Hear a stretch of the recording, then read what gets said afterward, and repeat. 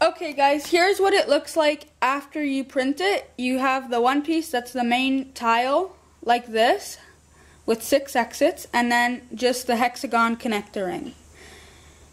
So to glue it, you just put it like that, and then you can easily use super glue or hot glue just to attach it to the main plate.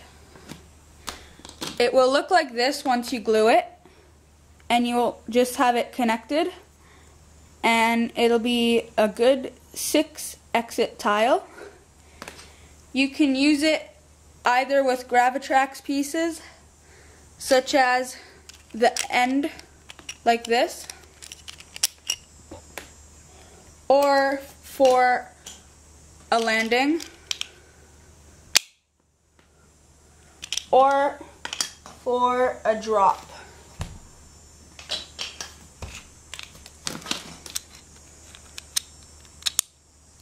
They all fit perfectly, and you can also 3D print your own parts to use with this.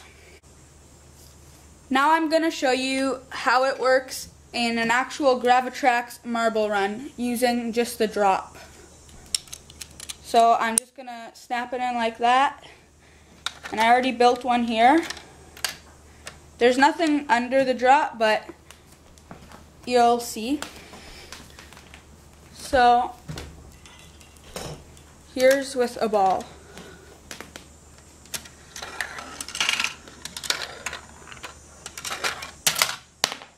And you can see it went through perfectly fine, which is a success because it means that there's the perfect amount of space between the bottom of the tile and the part where the ball goes through.